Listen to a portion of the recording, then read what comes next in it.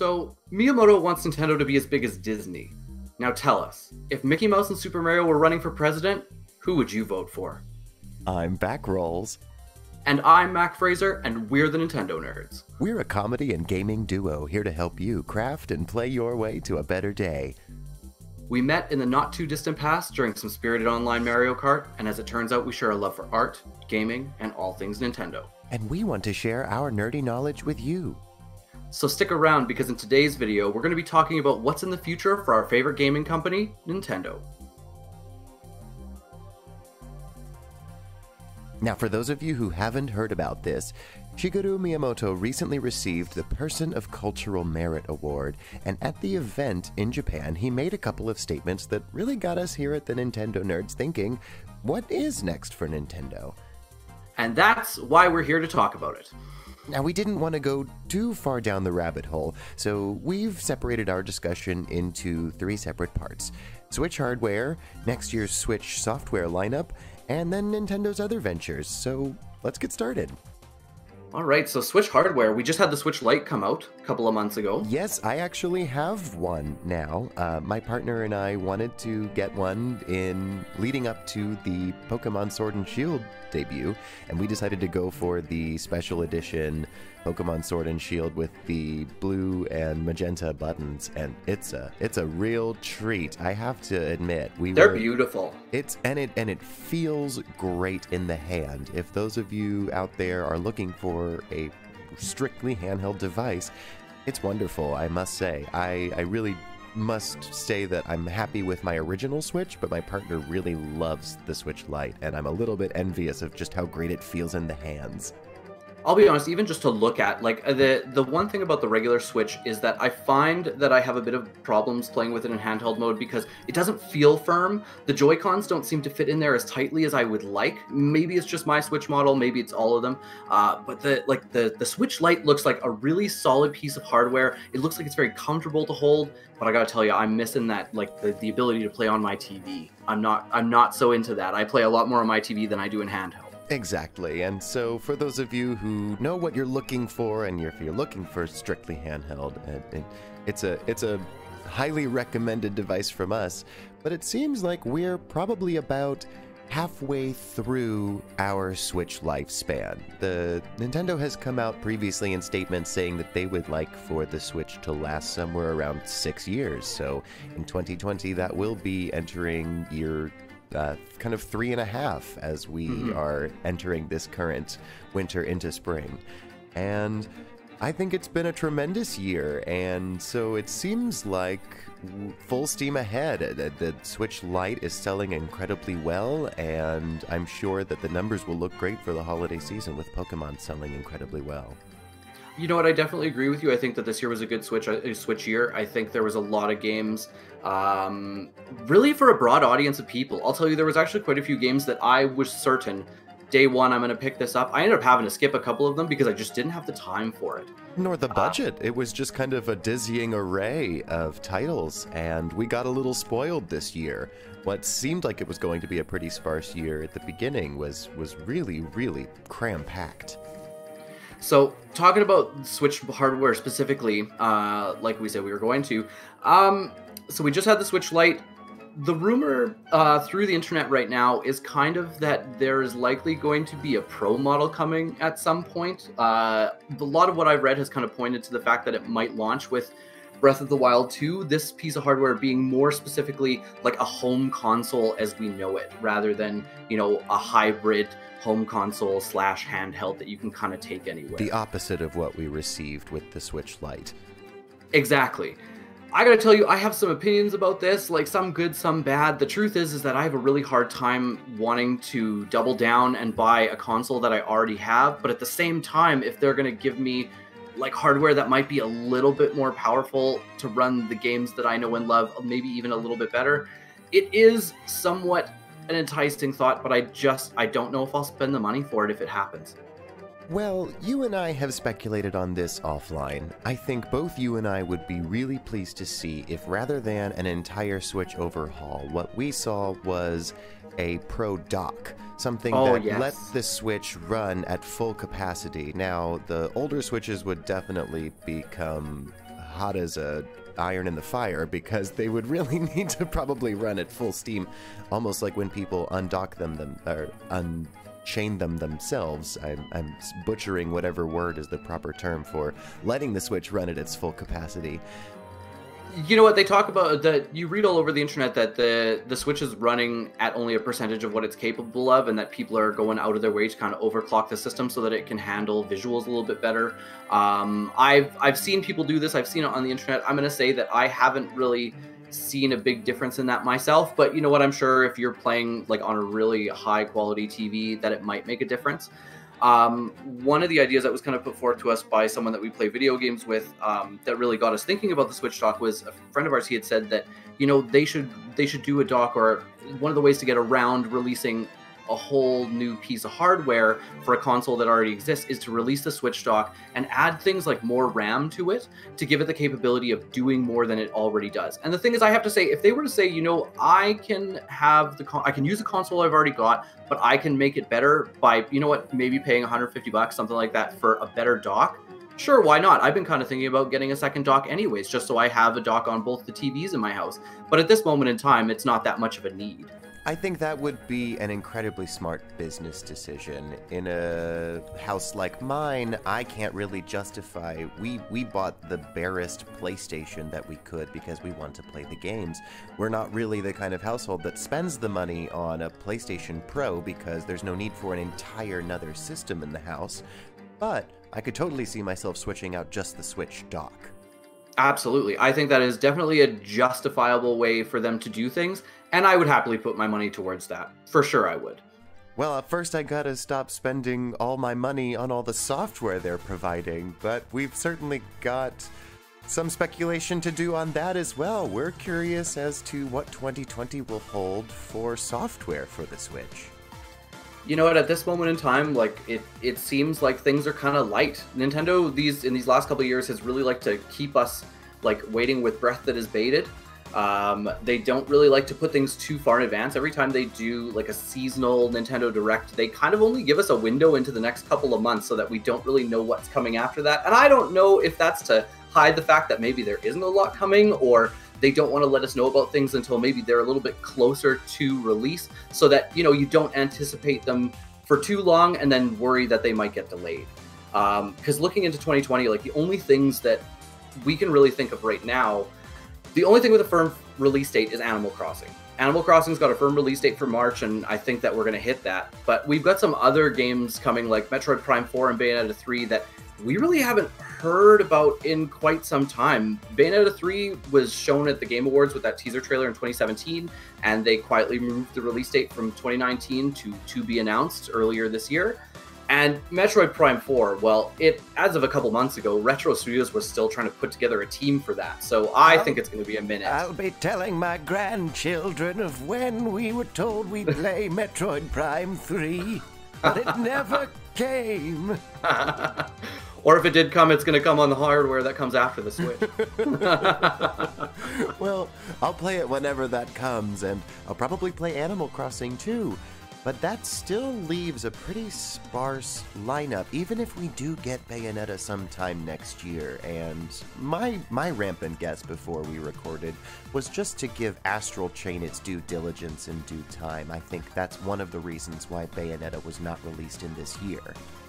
That would make sense to me, because the games are kind of similar. It's one of those action story driven kind of games that Platinum Games is known for. But with that, what else do we think could be on the table? I think, and you have agreed with me on this, we think that this may be finally, and I hope it's true, the year that we get another Mario Kart. It's time, it really is. Especially for someone like you, Matt, because now how many years have you been playing Mario Kart 8? Since it came out. Wii U player. Yeah, since it came out on the Wii U, and I think that would have been 2014. So we're over 5 years now. And the thing is, like, I bought the game and all the DLC on the Wii U, and then I doubled down and bought Mario Kart 8 Deluxe on the Switch. And I still play it, for sure, but I'm ready for a new Mario Kart. I'm ready for some new tracks. I'm ready for some new reimagined retro tracks. I have to say, I don't know if I really want to let go of the anti-gravity mechanic because I quite like it. I do as well. I hope that that's a mechanic that sticks around. I hope that it's a game, frankly, that we see. my hope was, again, in the sake of not competing with itself, they wanted to give the Mario Kart Tour, the mobile game, its own fair share.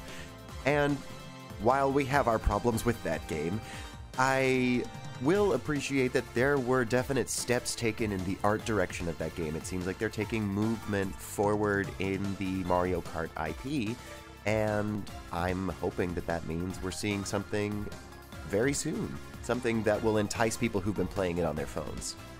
The thing that I have to say about Mario Kart, and I try not to put my nose up too far in the air about this, is just that I've been so spoiled with the spectacular game that Mario Kart 8 was, that mobile game doesn't call to me. I feel like Mario Kart Tour is a game that is built for people who play games almost exclusively on their phones, and I know that we all know them. Truly, and it's a way. Definitely, because the game layout is vertical. There's no reason why you would make a Mario Kart game that was vertical unless you were trying to appeal to extremely casual gamers. And so for that reason, I downloaded it. Yes, I did. I played it for all of 10 or 15 minutes, but I really just didn't enjoy it. Like, not at all. And I definitely get you on that. I am hoping that what it does is it reminds people that Mario Kart is enjoyable to people who haven't played it in a long time, and then Nintendo drops on us, surprise, in spring, Mario Kart is coming in the summer, or for the holiday season. And you know what? I think that would be a really good idea, because Mario Kart, as we've learned, is a system seller. Look at Mario Kart Wii. It still sells. It still sells. Mario Amazon Kart still Wii sells is that game. Still selling copies of it. Where? It's apparently as late as at least last year, and I think this year, Amazon was still selling Mario Kart for Wii, which is insane. Please let us know if you're buying new copies of Mario Kart Wii. We'd love to know. But you know what? We should move on from Mario Kart, because I think that we are going to have a more thorough discussion about some Mario Kart in the future. Certainly. I think that's our biggest guess. My other curveball, I would say maybe we would see another sci-fi racer. Maybe we could finally see the revival of F-Zero. Oh, you know what? If only. The one thing that kind of concerns me about that is, you know, we were talking earlier about how Miyamoto had received that award in Japan for being a person of cultural merit. He had kind of made a comment to the effect of intending to create something. He likes to create something new rather than focusing too much on what's already been created. Mm-hmm. And so it makes me worry a little bit, because the thing is that there are so many Nintendo IPs that have been dormant for so long that I know a lot of the Nintendo fans like you and I really love, that I worry that we may not see them again, or that they're going to be extremely sparse. I know an F-Zero game is something that I have wanted for a really long time, though. The GX on the GameCube that Sega was involved in was just spectacular, both visually and the sound design. The music in that game is just top-notch. Yeah, I mean, another racing game would really fill out the library as far as when I scroll through my titles and I see what I've played and what's come out recently. I think some kind of Nintendo AAA racing game should come out soon. Will it come out soon? That's more wishful thinking. Whole other question. I had mentioned to you, I think there's a good possibility that in 2020 we'll see an updated version of Pokemon Sword and Pokemon Shield. Nintendo tends to like to do that with those games. You know, if you look at Sun and Moon, they got Ultra Sun and Ultra Moon the year after, which had some minor story changes, some extra Pokemon and stuff added.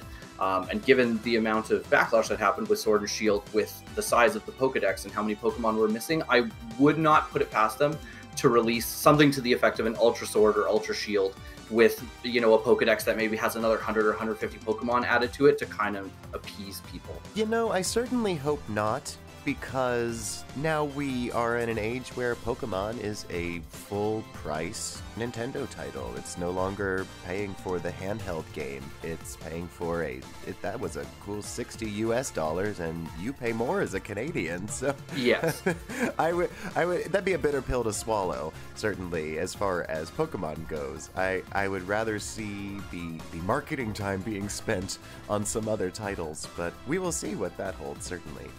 You know what? With the game just coming out, it's hard to tell, but we're going to find out, I think, over the next 6 months or so, if Game Freak is going to support this game as a proper console iteration of the game, or if Pokemon is still going to be seen as it was in the handheld years. You know what I mean? True. If it will move and evolve, and I'm not optimistic that it will have much in the way of a games as a service type model. I don't think it will offer too much for us in that regard. I think they will occasionally change the tournament rules for online play. Those sort of things may come into account, but that's about what I expect out of it personally. Mm-hmm. So scouring the Nintendo website, as we did today, to look for some other big studio games that are coming out in like the relatively near future, the only ones that really kind of stood out to us were No More Heroes 3, which in all honesty neither of us have played, but we know that they're quite loved by the fans, and the definitive edition of Xenoblade Chronicles. But aside from that, there wasn't a whole lot currently listed on the Nintendo website for the next like 6 to 12 months.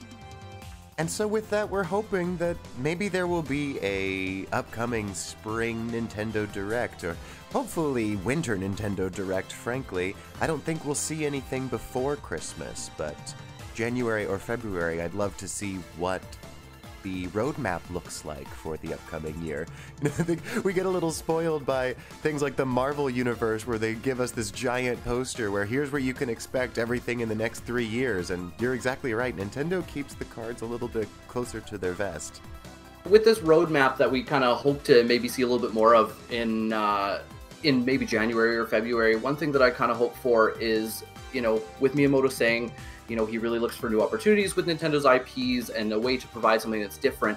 Well, you know, in the dying days of the Wii U, we started to see Nintendo become a little bit more lax with their IPs, giving other companies an opportunity to kind of put their own spin on Nintendo's mascots with games like Pokemon Tournament and Hyrule and Fire Emblem Warriors, and, you know, the really well-received Mario and Rabbids Kingdom Battle on the Switch.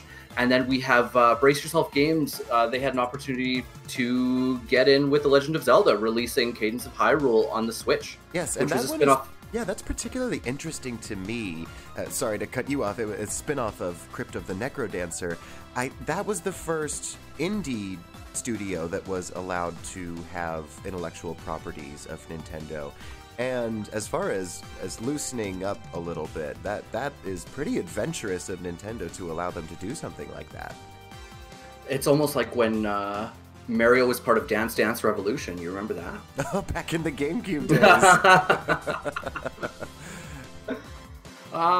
So I think that we've kind of covered the games that we wanted to talk about. We're really gonna have to wait until next year. I think that with Pokemon just coming out, they were kind of keeping tight-lipped because right now it's all about Pokemon. I think Nintendo's really focusing on Pokemon, but generally I think we get a Direct in January that kind of gives us an idea, at least what to expect for a couple of months. And there certainly won't be lack of games being released on the Switch. We certainly have seen, as scrolling through the eShop, there's a bevy of titles to be released by third-party distributors, but we here are just trying to speculate on what Nintendo's going to offer us as far as the mainline series. So more to come, we're sure, as far as once we get a Nintendo Direct.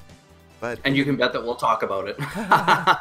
But in the meanwhile, they seem to be moving full steam ahead as far as trying to compete with Disney. We, in 2020, will see the opening of the Super Nintendo World in Japan. And, like, there's recently been progress pictures popping up on the internet about that, and I gotta say, it looks real enticing. I'm gonna have to find my way there, I think. All the way to Japan? It might be easier to wait until it opens up in North America. You know what, that's very true. Because I think there are plans to eventually open one in Orlando. I've also heard through the grapevine there's construction beginning in the California version of Universal. I could be incorrect in that, and we'll have to fact check that in a moment. Oh, I'll have to hop on a plane and come and see you. It's very far away, but we'll take an Odyssey to Super Nintendo World years from now, whenever that happens. We're probably, you know what, sounds good, at 2023 or 24. Yeah, you know what? I'll take a break from the sunny beaches of Canada and come see you. And with this, like, it seems like they are branching out into a whole slew of things at once, because you had told me that they're working with Illumination Studios of Minions fame on an untitled Mario Brothers movie. And then if we look to our more recent times here, Detective Pikachu came out last year or this year, and who saw that coming? I don't know where that came from. Not who saw it coming, not only that, but who saw it actually being an enjoyable movie. I just finally watched that last week and found it quite delightful. I have yet to watch it. I really should make some time for that. But yeah, it's the kind of theme of the movie was a lot different than I would have expected based on the friends that I had that have seen the movie. So yeah, it's going to be interesting to see like if the Mario Brothers movie takes off, you know, where else are they going to go from there? Are we going to get a Zelda movie? Is Link going to talk, or is he just going to be a mute through the movie? And if Metroid gets a movie, who's going to play Samus? Make sure you let us know in the comments. I'm curious to know what people think. Well, I think what you're getting at is that this is something we could kind of anticipate from a while ago, that these are characters that have become so ingrained into our pop culture. Mario Brothers is about to have its 35th anniversary. These are characters that have been around our entire lives. And think about pop culture and movies and all of these things. In the world that we live in, the amount of time and money that goes into developing large AAA titles like really rivals the kind that goes into movies these days. It's really quite amazing the following that video games have gotten over time, you know? And I don't think that people saw this coming when they were developing these characters initially. I don't think that people thought that when developing 8-bit characters versions of Samus, that she would one day become, as I think in some circles you could argue, she's as iconic as Ripley of the Alien franchise. I would absolutely agree with that. There were rumors flying around, I think, almost a decade ago about a Metroid movie and that Cameron Diaz was slated to play Samus. Oh, I'm so glad that didn't happen. You know what? It's movies, just like video games, have come so far, even in the last 10 years, in terms of the kind of production that they give us, that I think that we're kind of now entering the time where it's right to do these things, and I think that you could do them justice. Because, like, let's talk about the Mario Brothers movie from the late 80s or early 90s and the travesty. 93, and the travesty that was that movie. We didn't need any more of that. Oh no, we certainly don't. And we're a couple years off from the animated Super Mario movie, but in the hands of Illumination Studio, quick fun fact for you, this is probably not going to remain true for very long. Frozen 2 just came out, but Minions was the #2 highest grossing film of all time. So, animated film, excuse me. Highest grossing animated film of all time. So it grossed over $1 billion. They really know what they're doing there. Yeah, I think that we have a lot to be excited about going forward. As lovers of video games, and more specifically Nintendo, we definitely get caught up in the rumor mill of the internet. We love a lot of the decisions Nintendo makes, while at the same time hold some strong opinions about the things that we don't. Nintendo's a company that's constantly evolving and changing the way that they do things. Sometimes it works out great, and other times it's definitely to their detriment. All that being said, we remain positive that Nintendo will continue to delight us, regardless of the direction they choose. So, what do you think about what we've discussed today? Hardware, software, and the world of entertainment. What do you hope to see from the House of Mario in the next year or two? We definitely want to know, so share your opinions in the comments section below, or message us on Twitter or Instagram. Thank you so much for watching. For more nerdy content, please make sure to click that subscribe button. As always, we hope you leave this video ready to pick up a paintbrush, a Pro Controller, or a pen. I'm Backrolls. And I'm Mac Fraser, and this has been the Nintendo Nerds.